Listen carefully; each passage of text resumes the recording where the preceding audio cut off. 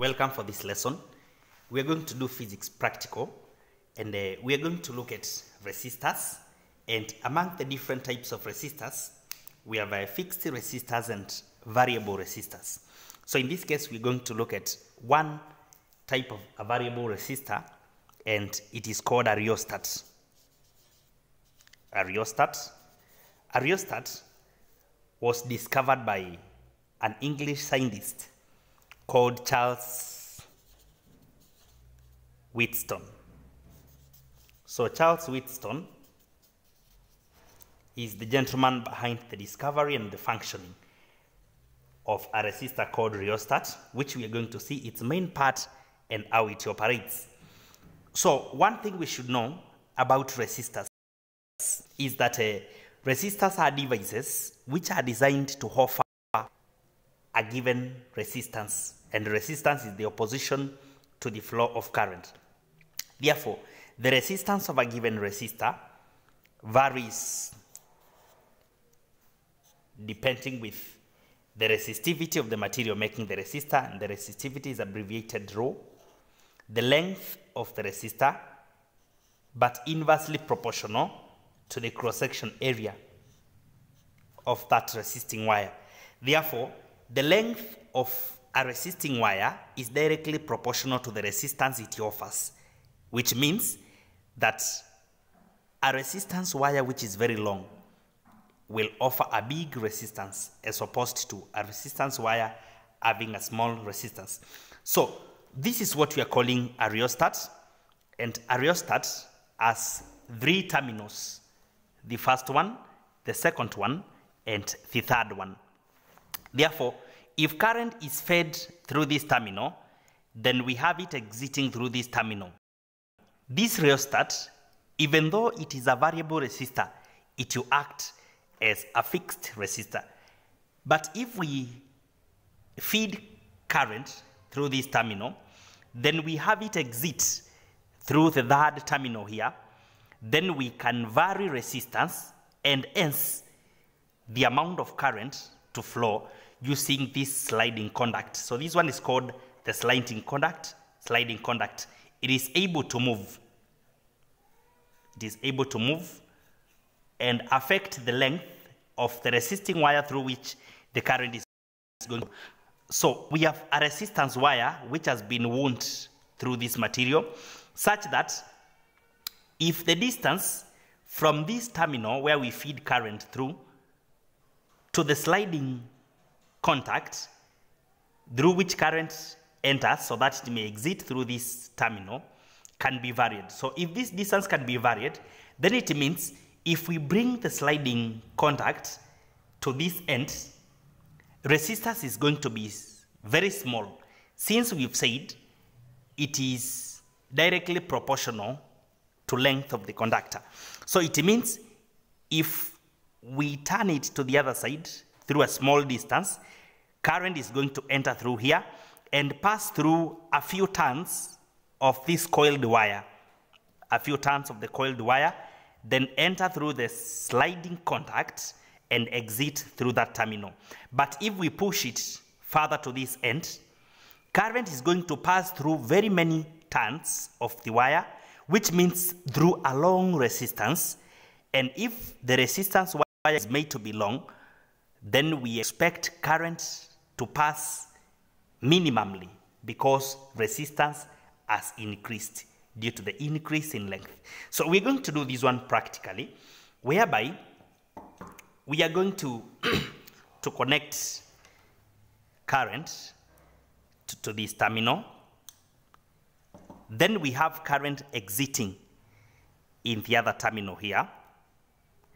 And now in this circuit diagram, we can complete the switch. So the circuit is complete like that. The circuit is complete. We have a current entering through this terminal and exiting through the other terminal here. Then we have the batteries fixed here, and we have a bulb on the other side. The bulb here can be used to confirm the circulation of current. Therefore, now we can see the bulb is lighting brightly. The bulb is able to light brightly.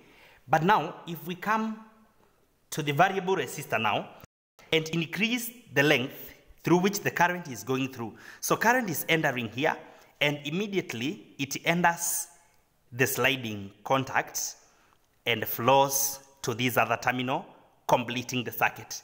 If now we increase the length from this terminal to the sliding contact such that we push the contact to the other side, we expect the current to be moving through a long distance or through a longer coiled wire, which is the resistance wire, and now we expect the current to be affected.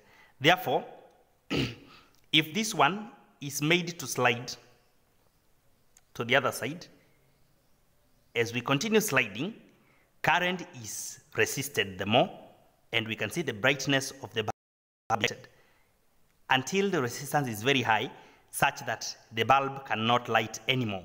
But if again we reduce the length of this coiled wire, such that the current is entering through this terminal and getting to the sliding contact within a very short distance, current is going to pass maximally because resistance is going to be low. Therefore, we can bring it to the other side, now reducing the length of the resistance wire.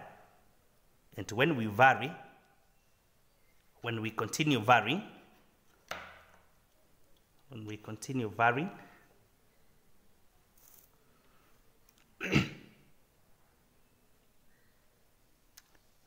see the more the length reduces, the bulb starts working again,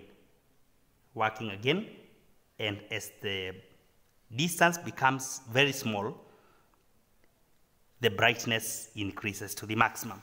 So that is the function of the rheostat and how it can be used to vary current.